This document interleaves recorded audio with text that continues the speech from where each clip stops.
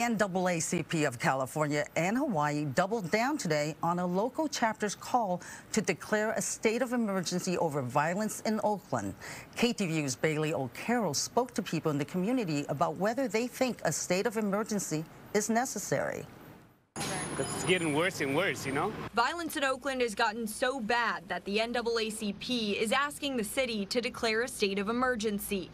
Just days ago, the Oakland chapter of the organization wrote a letter to the city saying in part, quote, "Failed leadership, including the movement to defund the police, our district attorney's unwillingness to charge and prosecute people who murder and commit life-threatening serious crimes, and the proliferation of anti-police rhetoric have created a heyday for Oakland criminals."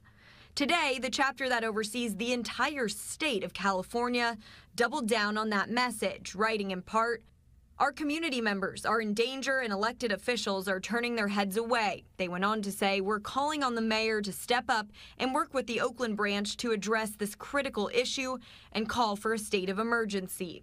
I reached out to the NAACP for clarification about what they would want to come from the declaration of an emergency, but they said they were unable to answer at this time. That's something that Oakland City Council member Dan Kolb says makes things all the more difficult.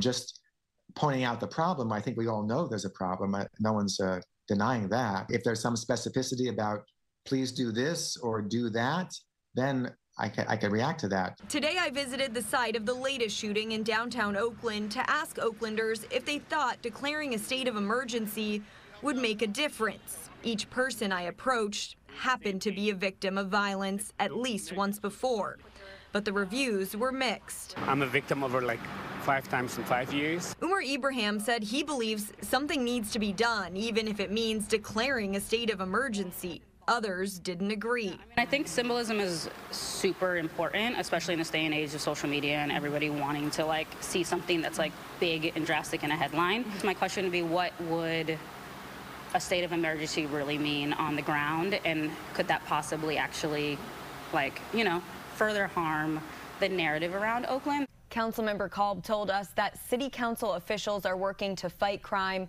by adding new police academies, by hiring additional 911 operators and working to retain those operators, and also approving overtime for other law enforcement officers. In the newsroom, I'm Bailey O'Carroll, KTVU, Fox 2 News.